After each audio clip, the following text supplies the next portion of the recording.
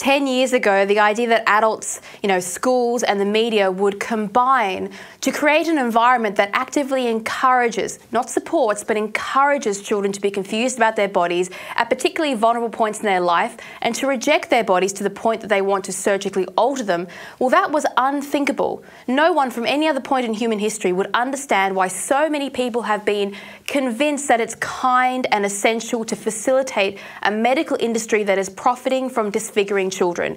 Now, you've called this a child abuse scandal and a medical crisis. Is it being led by children who genuinely have come to this decision on their own by and large, or is it more of a thing led by adults and perhaps the medical industry? Yes, of course, this is led by adults. This is led by the media, the government, these TQ organizations. This is really something that took off really around 2010, around the time gay rights were won. And a lot of people said there would be this slippery slope, and they've been proven to be correct, because as soon as gay rights were won, the new focus came to making what is really a mental illness into a civil rights issue. And there's been hundreds of millions of dollars, billions for sure, actually, pumped behind this movement. But there's no such thing as a transgender child. It's all a lie. Nobody can even define what it means. And no child on their own would ever believe that they were born in the wrong body unless someone in society put that idea in their head in the first place.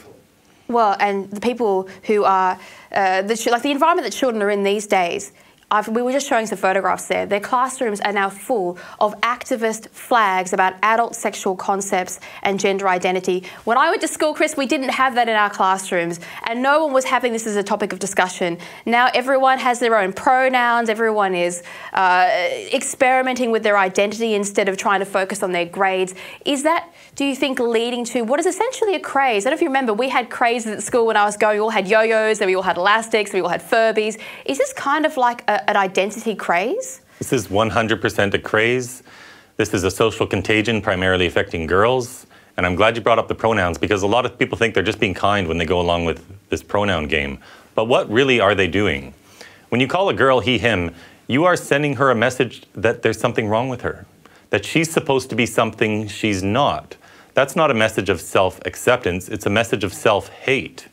And now you have the whole school and all the kids and the teachers and the administrators all supporting this message that the child was born wrong. This we should never go along with, because this is harming kids and it's causing them to believe that the only way they're going to find true happiness is by going to the next step after the social transition of new names and pronouns. The next step is puberty blockers, cross-sex hormones, and surgeries, because they believe they're born in the wrong body and that's the only way they're going to find true happiness. This is all, of course, a vicious, terrible, coercive lie.